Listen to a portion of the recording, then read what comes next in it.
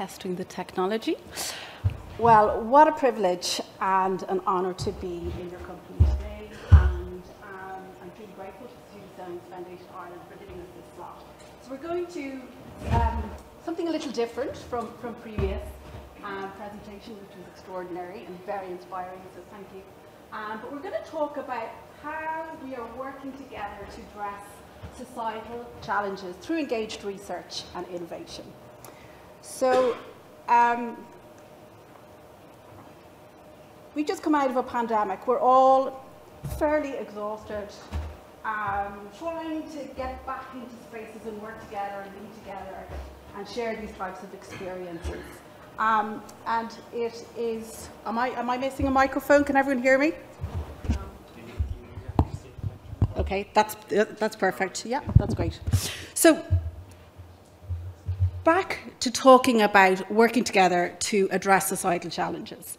So the world is facing wicked, complex societal challenges. We flick on the television and there we go. We can see what we understand on a day-to-day basis. We open the television and we see time and time again, it's the housing crisis. It's the rising temperatures of the globe and the destruction of our biodiversity across Ireland and globally. It's a persistent crisis in health service and the implementation, issues around implementation, around policy relating to all of the above. The energy crisis, of course, which is, of course, giving way to consumer crisis and cost of living crisis, and they're all experiencing today. So we have a problem. These issues are interconnected. They're very often value-based, involving lots of different stakeholders, lots of opinions, lots of values. And if you do one thing in one space, it often negatively can affect other key stakeholders. Looking at emissions and so on, and the farming community is a good example, and on every newspaper you open these days. So what is the problem? The problem is that we are moving too slow. We're investing billions of euros into research and innovation, but change is too slow. And the issue here is that many of these societal challenges, we need to be acting faster, and we need to be seeing change at a more rapid pace. We're putting, again, to mention, we're putting so much money into trying to solve these challenges, and people are not seeing the return on this investment fast enough and growing apathetic. They're feeling bootless, useless. And how can they be a part of this process to address these societal challenges? Well, here's one concept and a vision and something to inspire people to think about how they do research and how they implement their research projects. And this is around engaged research and innovation. So what is it all about? What is engaged research and innovation about? Well, it's about bringing the beneficiaries of our research and innovation into the research process at the very beginning, before we put pen to paper, before we start thinking of project planning. We're talking with the beneficiaries of research, planning what those essential outputs should be, what are the outcomes we want to achieve together, and how do we drive the necessary outcomes for impact across societal impact. So it's this piece of working together to exchange tacit knowledge and to work to understand the cause and effect of these challenges together.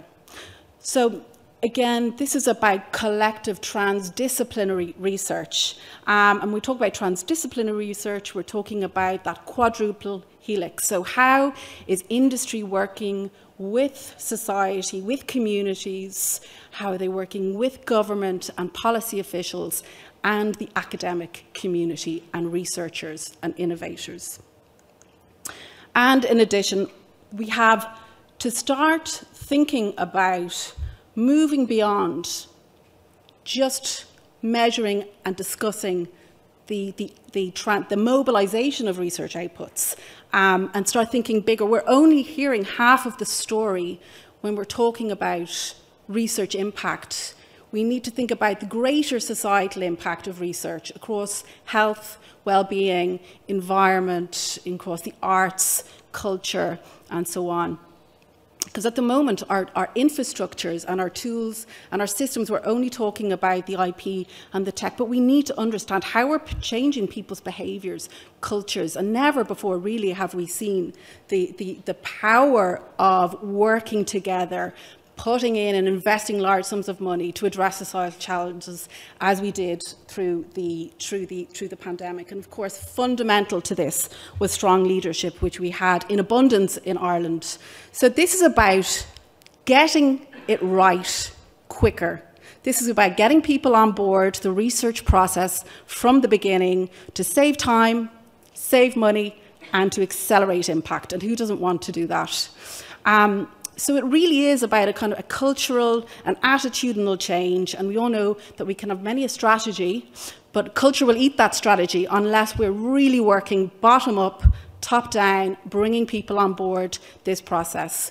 So this is very much now not even an option for big funding calls, and particularly when we look at Europe and what the European Commission is doing in terms of its very large societal mission-based funding calls.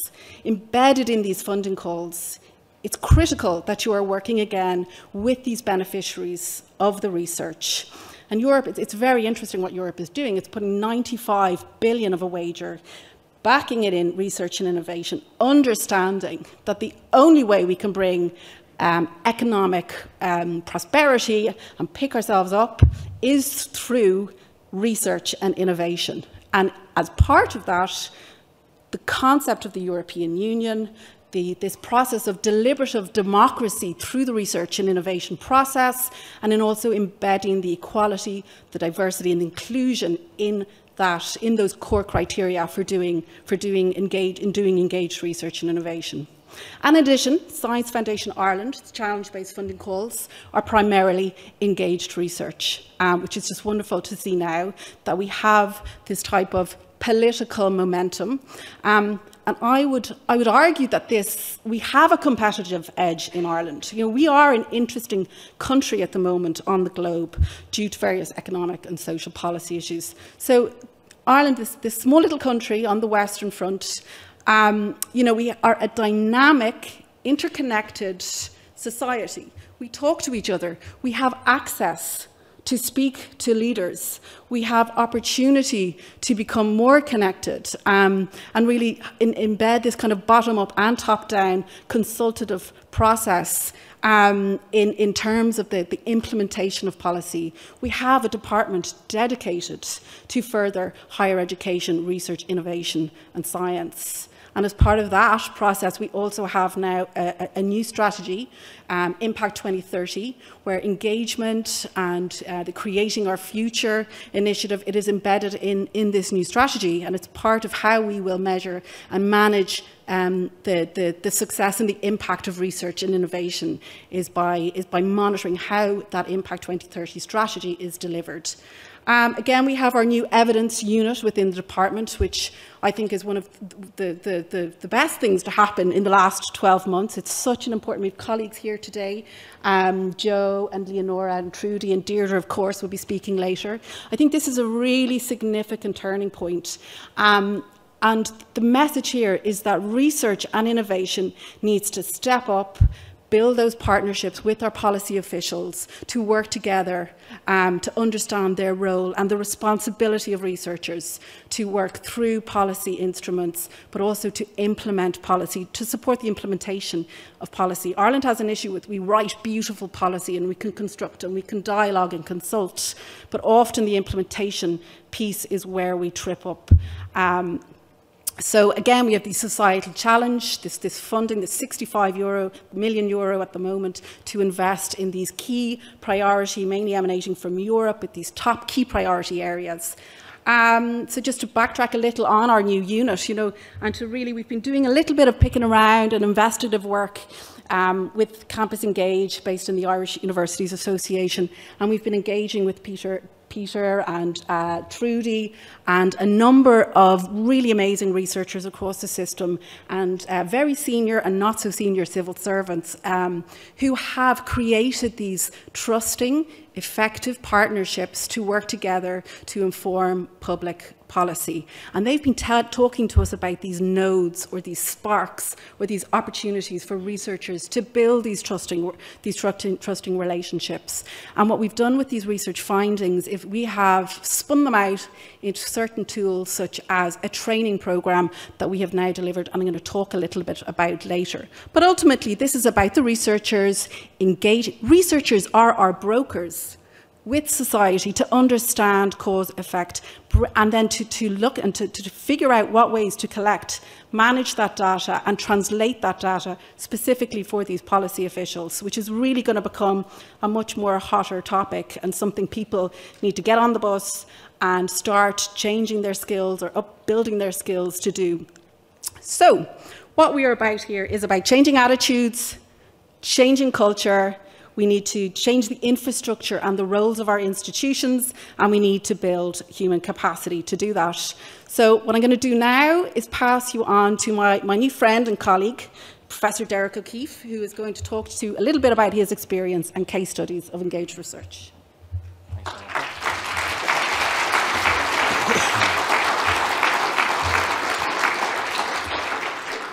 How are you? My name is Derek, and I'm a Limerick man, so it's great to be home. And as you heard, I'm a Professor of Medical Device Technology at the University of Galway and a consultant physician at University Hospital Galway. And when you heard a little bit about my bio there, you might have heard that I did medicine and engineering. So I'm a physicianeer. So I did a degree in electronic engineering at UL, a Master's of Computer Engineering, a PhD of Biomedical Engineering, then went to Harvard, did a postdoc, and the people I worked with there were on the HST program, the Health Sciences Technology program, because you might know in the States you have to do a degree before you do medicine. It's a graduate program. And so the people I worked with there were really strong engineering, but they had also done medicine at Harvard.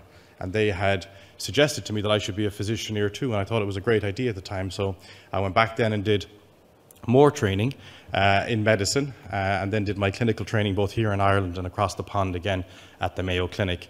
And then in 2019, I got a permanent job in Galway, and my father cried. He was so happy I got a permanent job and I was finished college. So as a physicianeer, engineers are very problem-solving, logical, solutions-orientated, and anyone who works as a clinician knows that the clinical world is full of problems. It's a spectrum of colour, nothing is ever black and white, and therefore there's a great opportunity for innovation when those two worlds meet. And the first example I'm going to give you of that is actually, it happened across the road during my PhD in St. Camillus' hospital, the rehab hospital here in Limerick.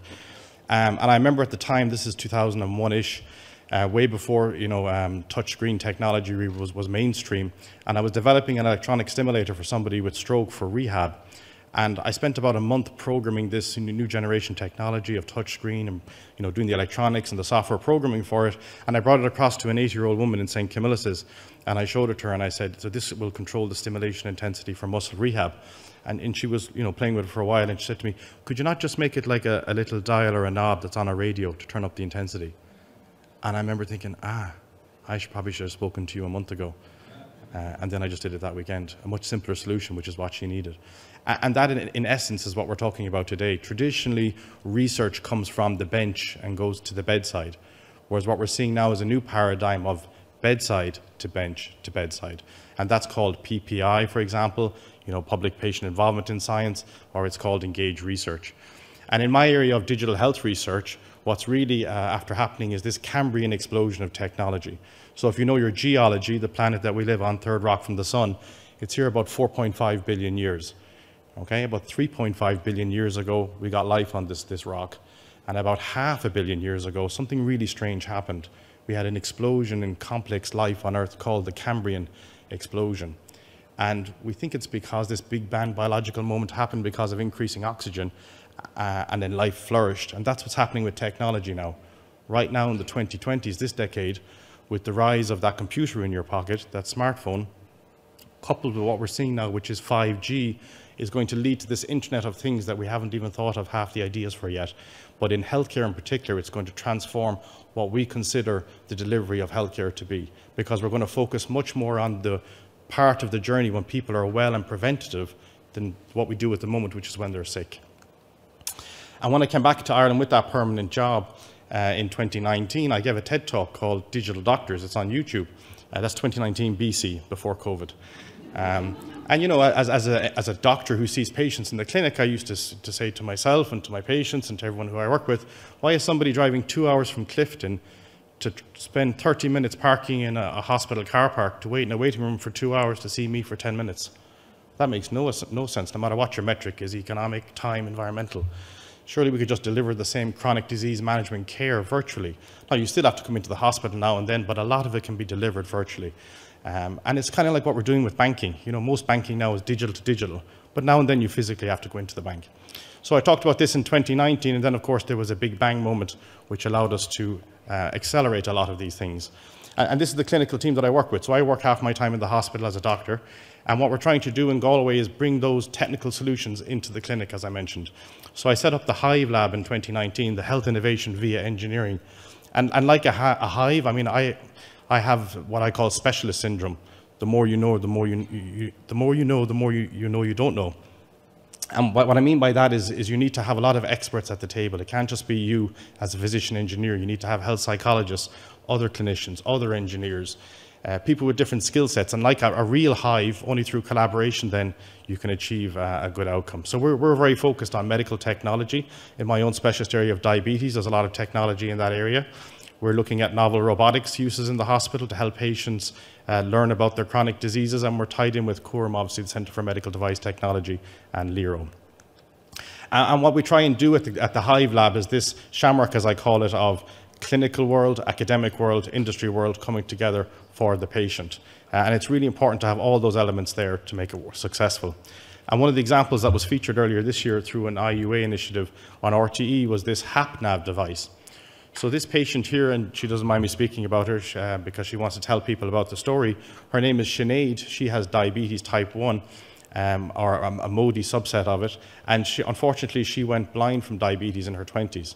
And she works as a nurse, and she still works as a nurse managing the phone service. But she came to the clinic one day as a patient, and as a doctor, you know, I'm very interested in the biological biomarkers. So I said to her, you know, how's your blood pressure, how's your blood sugar, how's your blood cholesterol, which are all the things we're trying to keep in the right range per guidelines internationally. But then as a human and as a clinician that's patient-focused, I said, how's life? What's it like being, you know, blind in your mid-20s? And she said, you know, it's okay, I can get on with it, but, you know, it can be quite cumbersome, this white stick that I have. And she said, you know, 200 years of using a white cane to get around, surely someone could develop some better technology than that, because alternatively I've got to wait for a guide dog, which takes 5 years, and, you know, there must be some better way that doesn't feel as cumbersome when I go to a bar or a restaurant than to bring out this 2-meter cane. And we thought about that, and we developed this device that you see here that emits an ultrasound signal like a bat and then gives you feedback to let you know how far away objects are, so she can build up a 3D internal spatial picture in her head. But the reason I'm telling you this story is Sinead was on the design team. So the first version of this we built was the size of a baseball glove. And we gave it to her, and she said, that's really amazing. That's exactly what will replace the white cane, but I'll never use it because it's too big. And then we're like, all right, good point. And then, you know, the next version, eventually we got to this version, which is what she uses now. But it shows you the importance of having somebody who the product is for at the table, at the design table. So they're helping you design the questionnaire, not just taking the questionnaire, if that's the other way of putting it. Another example is, again, my first year of practice here in Ireland. There was a big storm, Ophelia, if you remember, everywhere got flooded. Practically speaking, what that meant is, you know, I have a clinic of 50 patients, and we started getting phone calls saying, I can't come to the clinic, doc, because I'm flooded in Galway or in Mayo or wherever. And we were like, that's okay, we can reschedule your clinic appointment and so on. But then people said, yeah, but I have type 1 diabetes and I need to take insulin every day, and I only have about 3 or 4 days left of my supply. What will I do? I can't get out of my farm. And at the time I remember thinking, yeah, what do you do when you can't? I mean, you can't sell helicopters to everybody. So what do you do? And the only thing we could do at the time was actually just look at the weather forecast and say, it looks like the weather's going to get better, you'll be okay in about 3 days, you should be able to get to the pharmacy. And thankfully, that's what happened. But, you know, that doesn't always happen. So at the time, I looked into what happened in Hurricane Katrina, for example, when the flood went on for longer. And unfortunately, what happened was people died who had chronic diseases and couldn't get access to their medicines. So at the time, I thought, you know, why not get a solution that, you know, we all probably know about, drones, and why can't we use them to deliver medicines? But the challenge with drones is they're not regulated to fly beyond the line of horizon. So we put this project together with the Hive Lab, with different people involved, to try and bring drones from the toy shop, really, into the commercial world, into commercial airspace, and to get all the regulators involved, the Irish Aviation Airspace, the pharmaceutical regulations, the medical regulations, because it's lots of things you have to think about when you're delivering medicines. And we did it. We did it in 2019, the world's first delivery of a medicine in controlled airspace. And from that now, there's great enterprise coming out of Europe in the area of commercial drones. This new project that we're working on now, supported by Science Foundation Ireland, is the Clare Island Health Project, and it's what I spoke about 2 years ago. So rather than those patients coming down from Clare Island, getting a ferry across, driving for 2 hours, coming to the hospital and so on, we've started to deliver care to them remotely. And again, it's a very collaborative project with the islanders. In fact, the first time I went out to the island to tell them what we were planning to do, like a hall like this, there was 50 islanders present, and I said, right, so this is a great idea, hands up who support this, and everyone had their arms folded. And I couldn't understand, because I thought this was a great idea and so on, but I was really glad I came to the island to find out who'd be taking up on it. And when we broke into different work groups to figure out what was going on, it turned out they thought that we were going to take away their GP and the nurse on the island. And then I was like, 20 years later, I'm still learning from the people who this is for. So it was really important to have them in early in the project, and so much so we actually have island representatives, or a PPI group, on our project, helping us to design the different work packages. And what we're doing is, first generation of telemedicine is ring somebody and see how you're doing. That's what we had to do in COVID at short notice. The second generation is video consultation, where you can see somebody and they can hold up their medication packet and so on. The next generation is video consultation with remote monitoring of data, which is what we're doing at the moment on Clare Island. So I had a consultation on Friday evening and I saw a patient, video consultation, and then on the other screen I could see all their blood sugar data, their weight data, their blood pressure data and so on. I could have a real meaningful discussion then about their sugar insulin ratios and so on. And what we're doing beyond this now, starting in the new year, is what I call dynamic consults. So no matter where you see a doctor in the world, the doctor sees you today and says, okay, Mrs. O'Malley, you're doing okay, I think I'll see you in about 9 months' time. And they make that clinical judgment based on their experience, your medical record, and then your presentation today. But they have no idea if you walk out in next month or the month after, if you suddenly, God forbid, got diagnosed with cancer and have to go on chemotherapy, that your whole, blood sugars might go out of range, or your blood pressure. So what we're trialing on this project is what I call dynamic appointments. So the AI will look at the data streams and then triage people appropriately to see the clinician depending on need. And so that's going to be a really powerful example of using technology for clinical benefit. And just to point out again, these two members of that team, Jack here on the left, is a full-time PPI representative on the project. And we actually won an award recently for the PPI involvement in the project. So it's a really important part of research. I'd argue that it's going to be the future of research, having engaged research. It saves time, it saves money, and it accelerates impact, which is really important. So thank you very much for your attention. I'll hand you back to Kate.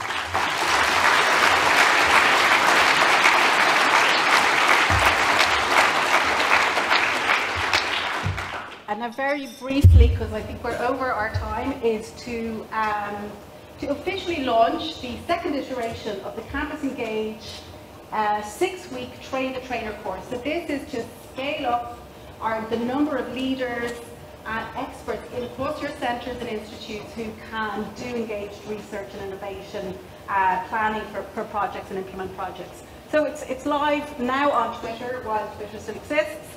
And it's a 6-week course, and the content is all informed really through dialogue with our core funding agencies, the Royal Irish Academy, EPA, SFI, HRB, all the Enterprise Ireland and TIA and the Health Research Charities Ireland, who've been exceptionally helpful. And it's a 6-week course, and the learners come out as facilitators at the end. So this is about rapidly scaling capacity and competency in engaged research methods, methodological approaches, how we work together to plan and implement for societal impact, those sparks and key enablers for working with policy officials to inform policy, public policy, implement, evaluate public policy and scale what works, and then on monitoring and assessing how well you have done across your research projects. So these are all our partners, our existing partners who've already taken the first iteration of training, and here are all their lovely faces. So this is a community of practice that we've now embedded across the country. These are valuable assets to your centre. This is where the insights are, so you need to get these guys, you need to be asking them on a weekly basis, where's our training? That's it. Thank you very much for listening, and I'll pass you on now.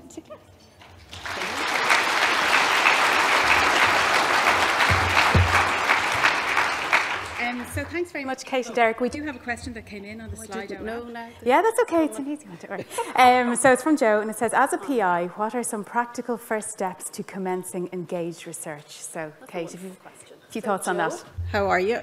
So a good starting point in engaged research is getting out and talking to community organisations, I would argue, because within these non-governmental organisations there's very passionate people who want to be involved in processes of change, but also again these, working with industry equally want to deliver societal impact. So get out and talk, get on organisations, advisory boards, committees, attend non-academic conferences, where there's academic research presentations, but these are brilliant hives of activity for finding research partners, because the vital thing here is that you have a good partner to work with. And often that one is that snowball effect, is you get one person, so living, so Brian's work in Dingle is an extraordinary example, the Dingle 2030 project, and how he's actually changing consumer behaviours and so on, and